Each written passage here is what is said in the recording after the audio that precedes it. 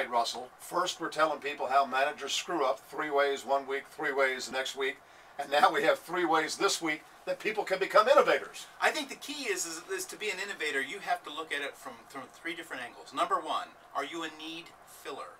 The graying of America is coming fast. You hear all the stories about that. Stop looking at me, man. I'm looking directly at you.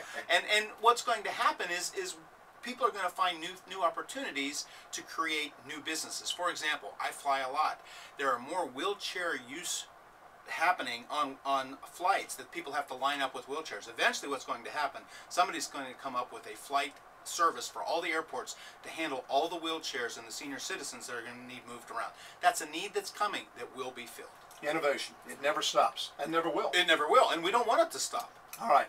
Number 2 is how people can become innovators. They're market watchers. What are the shifts? What are the changes? What are the things that are happening that are making such a big difference? For example, I have a smartphone. Apps are becoming critically important for smartphones. It's happened. We know that trend is there. The market is going that way. Even this radio station has created an app that fits my Droid phone. That is an innovation where, can you imagine how many years ago that you thought people would be listening to this radio station on their phone? That's how technology is changing, but you are an innovator to get involved in that from the very beginning. And there's such a great story as to how that all came about. We don't have time to tell it today.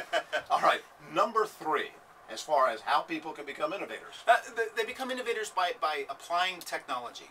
One of the things that I've noticed, medical equipment is phenomenal, how it changes and how it changes how medicine is given, especially surgery and hospital care. People are looking at this technology and saying, this is fantastic. How can we apply it to the equipment that we make to upgrade it, update it, make it better, make it a better fit for our customers? Not just medical equipment. We've got to be able to do that with all of our businesses.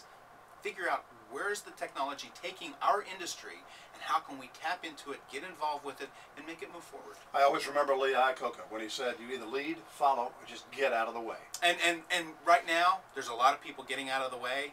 The followers are going to be lost. You've got to be a leader. To be successful in the business of the new economy, you have to be an innovator. Pick one of these 3, and the new economy will treat you well.